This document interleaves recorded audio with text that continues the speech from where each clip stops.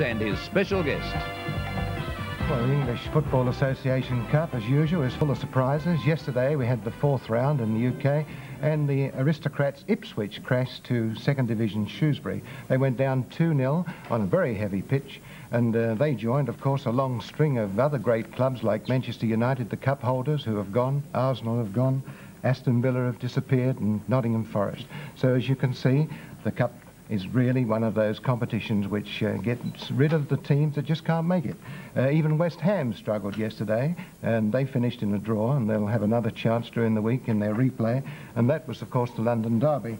And we're going to show you some of the highlights of that match, but the 2 goals that were scored, you'll notice that on each occasion they had 3 attempts before they got the ball into the net. We'll show you some of the highlights now, which comes from the BBC commentator Philip Heighton, and in white is the West Ham side.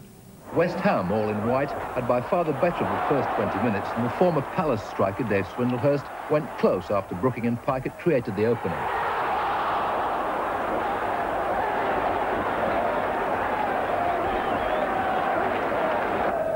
But it was the 2nd Division side, Palace, who took the lead after 27 minutes with their first dangerous attack. The cross came from Mabbott, and Giles had 2 attempts before McCulloch forced it in for a 1-0 lead.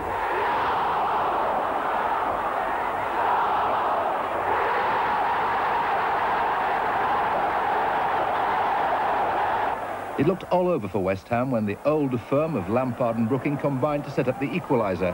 It was a goal much like the first, taking 3 attempts before Swindlehurst beat Wood.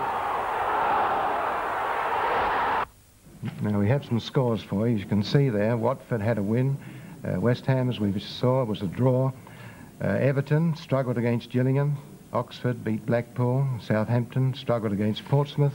Shrewsbury, we told you about, 2-0. Sunderland went down to Birmingham, and Spurs, believe it or not, have to live another day. Now in Scotland we had 2 great wins by the favourite clubs up there. Celtic beat Berwick 4-0, and Rangers defeated Dunfermline 2-1. But on the local scene, this week, the opening of the night series, the Buffalo Gold Cup, produced some also exciting results, with Juventus being the biggest disappointment of all after spending so much money on their new team. They struggled there to get a draw with Heidelberg, which was virtually a part-time side, coached by Brian Garvey, the new coach from England, the youth international coach, and Preston too collapsed, to which I think the team that's certainly going to win the series, in my opinion. A great win by the Melbourne Croatia lineup with Brogan, Tommy Cummings and Sean Parton getting those 3 goals. Footscray, almost at full strength, struggled against Croydon City, the only state league side in the competition, and South Melbourne produced the goal of the series so far when Ken Murphy shot that magnificent ball into the net last night from about 20 metres. A great result there, and a little bit of a disappointment for the opposition. Stay with us, we're breaking for commercial, and then I'll be back with my very special guest, Vincent Verdusi from the Juventus Soccer Club.